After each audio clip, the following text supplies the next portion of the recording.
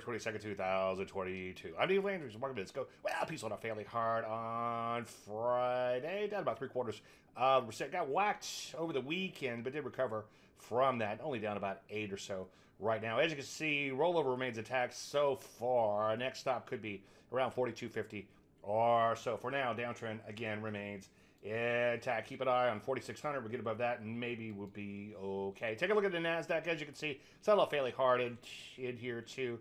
As I often preach, one day at a time, but so far, not so good. Ditto for the rusty downtrend intact there too. Again, about the only good-looking area right now is the energies. As you can see, so far, a nice trend upward, and so far just pulling back a little bit. I guess add metals and mining to the mix, but they're a little wide and loose, but we'll see what happens there. Let's take a look at health services, drugs, biotech, most areas, semiconductors. We're making a downtrends in here. So what do we do? Well, I think on bounces, we look to put on some new charts. For the most part, though, let things shake out. Any questions? As usual, Dave at DaveLandry.com. I'm Dave Landry, and you start walking in a minute.